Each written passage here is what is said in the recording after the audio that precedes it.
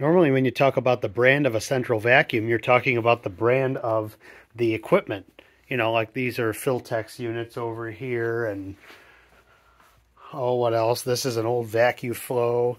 But in the modern world of retractable hose central vacs, oftentimes we refer to the brand of the system as being the brand of the retractable hose, being in the United States, either Hose or Chameleon, and in Canada they have another one called the Retraflex. But in fact, the piping system is the same kind of elbows installed with the same principle. The differences between those brands are to do with the valve itself, which is the termination point of the piping system. And the valve has to do three things. The first is to activate the system. The second is to lock the hose. And the third is to seal the opening when that valve is not in use so that there's suction throughout the rest of the system. Let's start with hose. This is an HS5000. It's the current model hose that's been out for, more than a few years now. Probably close to 10 at this point. And this is installed in the wall. In fact, the part that goes in the wall in the rough-in stage is just a frame. This frame here you put in, and you slide this pipe connector between these forks, and you pipe off of here, either downward or upward. And then on the trim, you take and you put the valve body in, and this is the door, but it's also the guts. It's the lock, the switch, the gasket, everything. For a retrofit, you would take these flanges off the sides, and you would just kind of shoehorn this frame into the wall, and then assemble this, make your wire connections, and feed your pipe in from below or from above. The thing that makes the hose a hose is the way this locks the hose. This rubber squeezy bit here, to use the technical term, squishes around the hose, and whether it's a socked hose or not a socked hose, it keeps that hose in that position and provides something of a seal. Now, it's not a perfect seal because there is a spiral leakage path around the spirals of the hose, but it is pretty good. And it's the same locking mechanism whether you're at the end of the hose or partway down the hose. So when you go to use this thing, you pull the hose out, you lock it, you turn the system on, you do your vacuuming, and when you're finished, you unlock, keeping the system running, and putting your hand over the end of the hose will cause the suction to draw the hose back into the piping. And then when you finish, you shut the door. Shutting the door pushes on the switch, and the system will be off. You'll notice that there's a gasket on the door here. So this box needs to be air sealed for there to be no leakage elsewhere in the system. So that's that. That's hose. Let's look now at Chameleon. The Chameleon is kind of opposite in a lot of ways. The basic concept is the same. You have the valve box with the guts is what you put in during the rough-in, and you either screw one of these flanges onto a stud or you break them off for retrofit. On the Chameleon, you do not need to seal the door. You'll notice there's no gasket on the door. In fact, there doesn't even need to be a door, because on the Chameleon, it's the hose end sitting between this O-ring and this rubber ball that seals the system off when this valve is not in use. To use the system, you would grab the hose, pull it out. If you pull it to the very end, then it is self-locking. What happens is the end of the hose engages with these little pins in here that are now made of durable plastic. They used to be stainless steel. So it self-locks and self-seals. It's a very good seal. But that's only at the end of the hose. So with a Chameleon, when you want to vacuum with the hose partway out, most of the time on current valves, you just take the little clip, pull it out, and you can stick that clip in, and it will hold the hose. It doesn't seal it, but it holds the hose from going back in.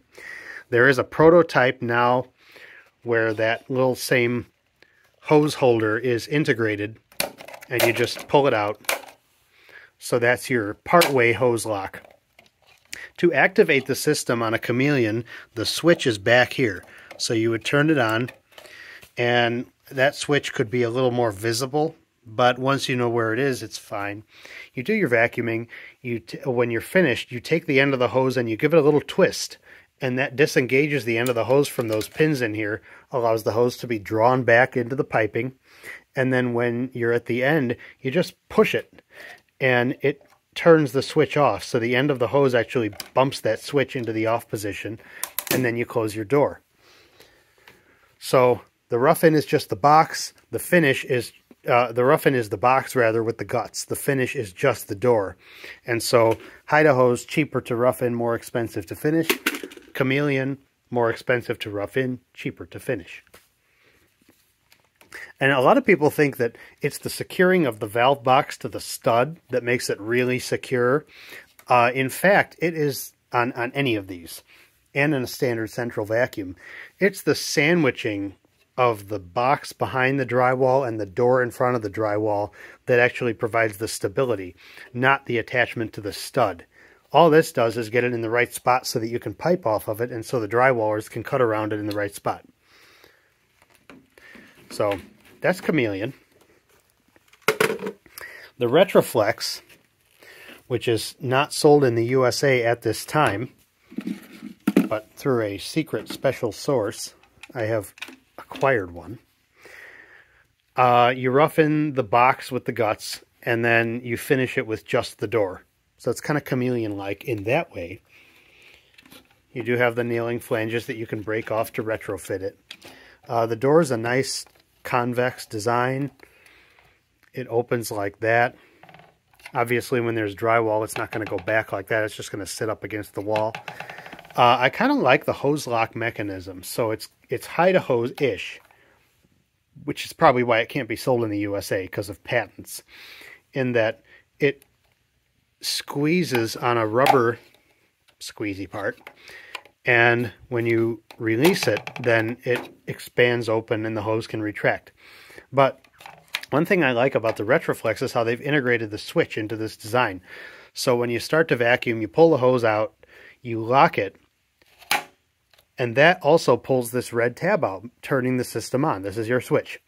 Then you vacuum, and when you're done, you unlock, and remember, you keep the system running to retract the hose, and then closing the door pushes that switch back in, and now it's off.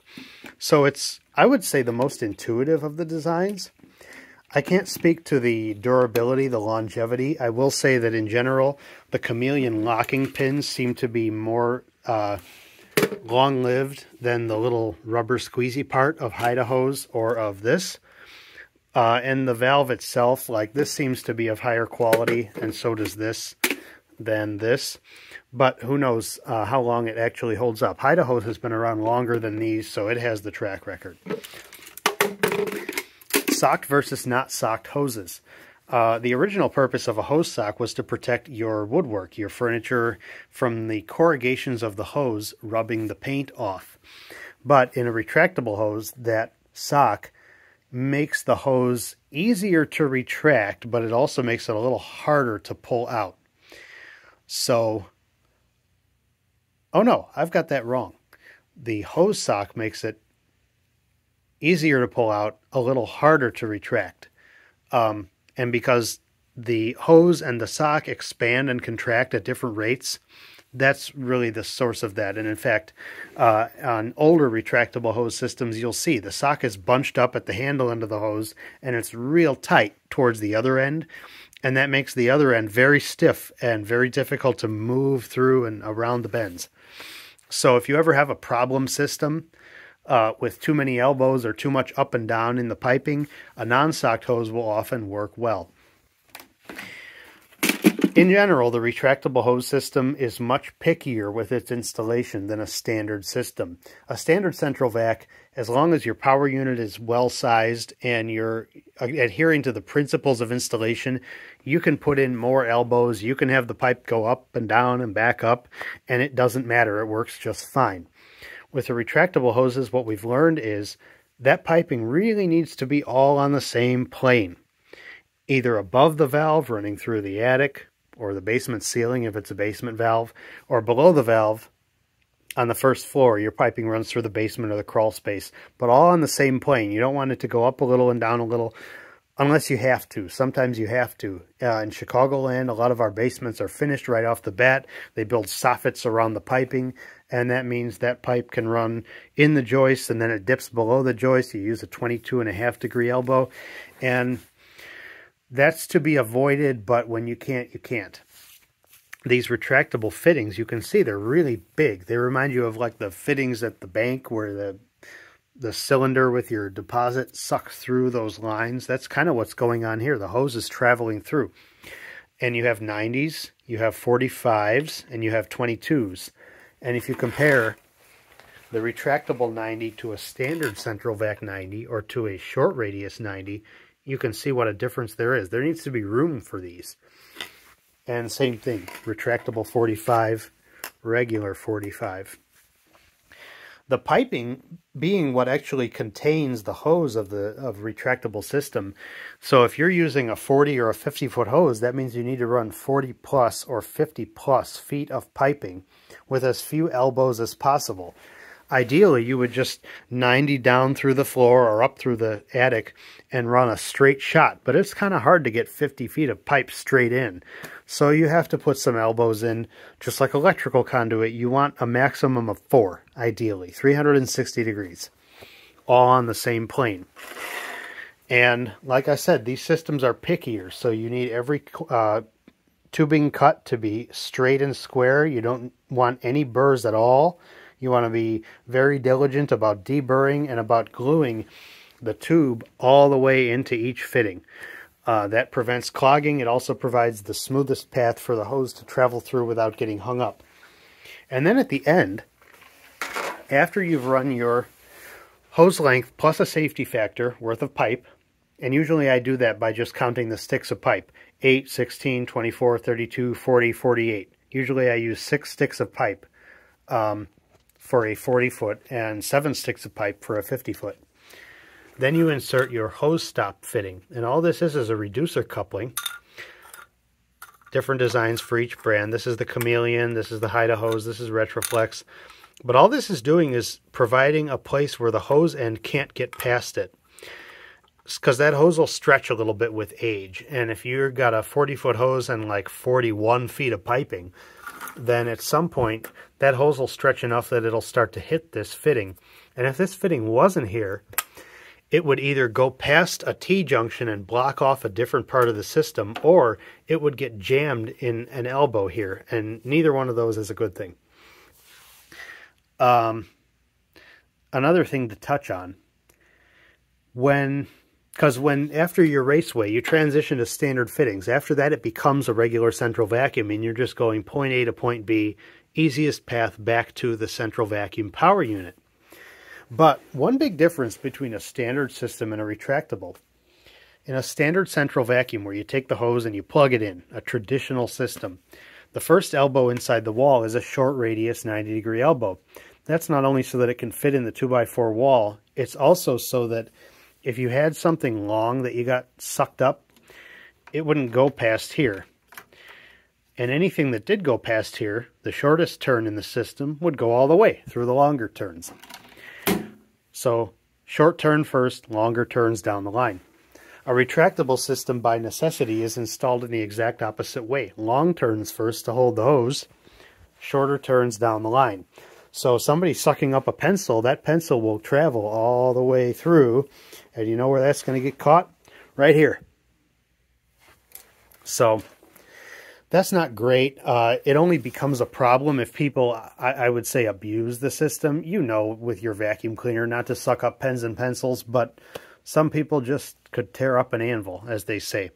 So 2 safeguards against that. First is to use the hose handle.